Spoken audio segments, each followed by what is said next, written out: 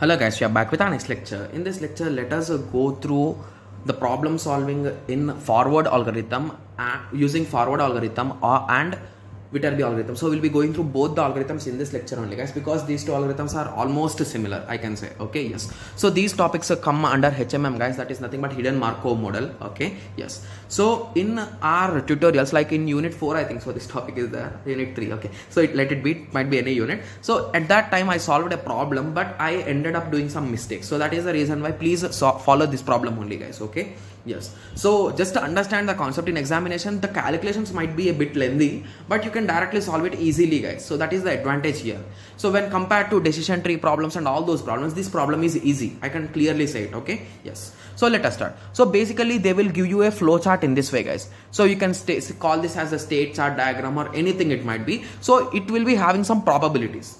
Okay, yes. So here from start to go to healthy, you are having a probability of 0.6. From start to go to fever, you are having 0.4. So in this way the probabilities will be given and the total of outgoing will always be 1 guys. So anywhere you take, so take it healthy. So 0.1 plus 0.4 plus 0.5, it is 1. So in that way, anywhere you take, it will be 1 guys. Okay, yes. So the probability which is given from start to middle states. So this is your input guys, this is your output, and this is your hidden layer.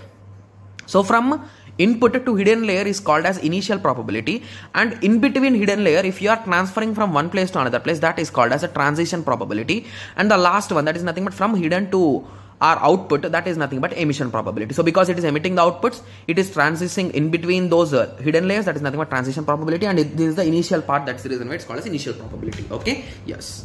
Okay, so let us start. So firstly, let us go through forward algorithm guys. Okay, after that we'll be going through Viterbi guys. I have solved this problem really clearly and step by step guys. The only reason why I solved it clearly and step by step is because previously most of you are confused with the previous problem, right? So I did some small silly mistakes, I should say, in drawing diagrams and all those things. So that is the reason why I want to take a clear example and a different example. Okay, yes. So in this method, so here they gave the result as a normal, cold and dizzy.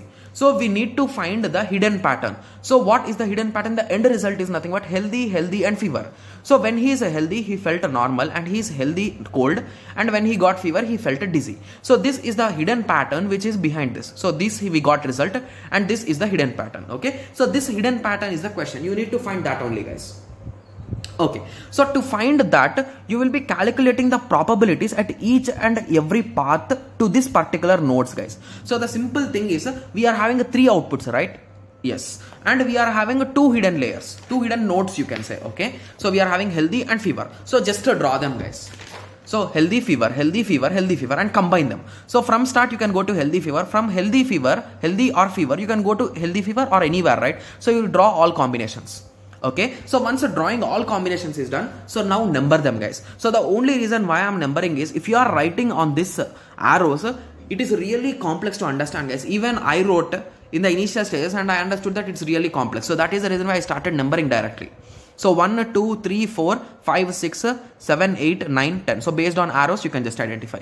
So and this nodes, I gave I gave letters A, B, C, D, E and F. Okay, yes. So initially these values are not there and these arrows are not highlighted guys. Assuming that way. Okay, yes. So let us start. So at A, what are the inputs guys? So only one input, right? Yes. From start we are having that arrow is 1. So at A, the 1, right? Yes.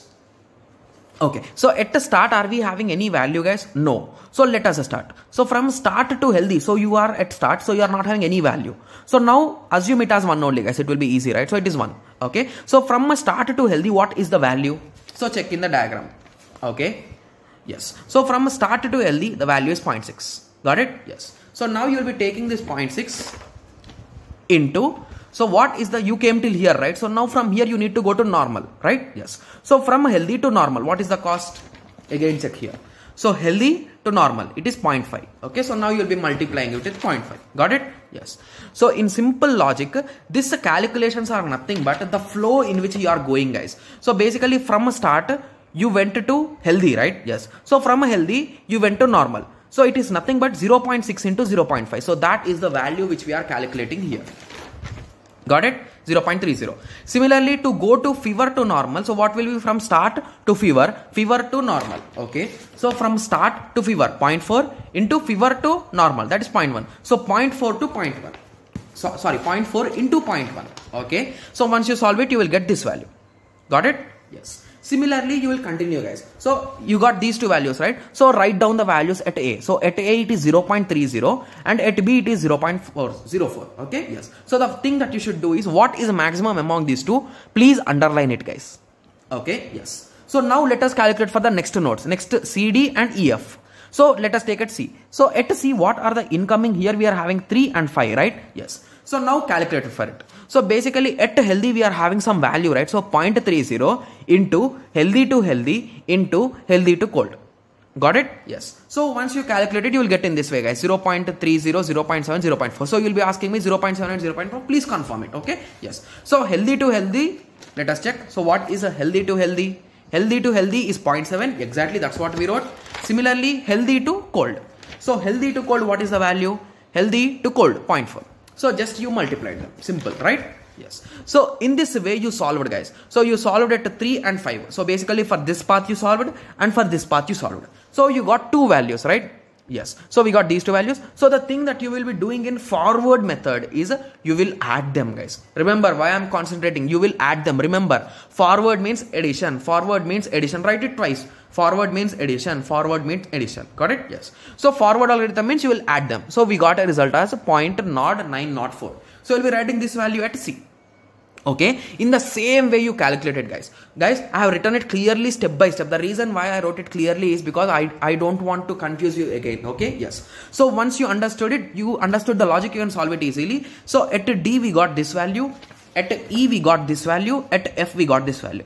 Okay, so once you got all the values, I told you to the paper tore off. Okay, it's okay. So I told you to underline, right? So we underlined them. So basically I tried to highlight, but it's a bit dark, so that's the reason why better underline, guys. Okay, so I underlined it.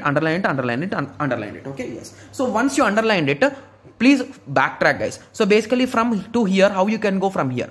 So highlight it. Similarly to here, how you can go from here? Highlight it. So from here, how you can go like this. So basically you are just highlighting the maximum path. So from here, which is maximum? This is maximum. From here, which is maximum? This is maximum. From here, which is maximum? This is maximum. So that is the path.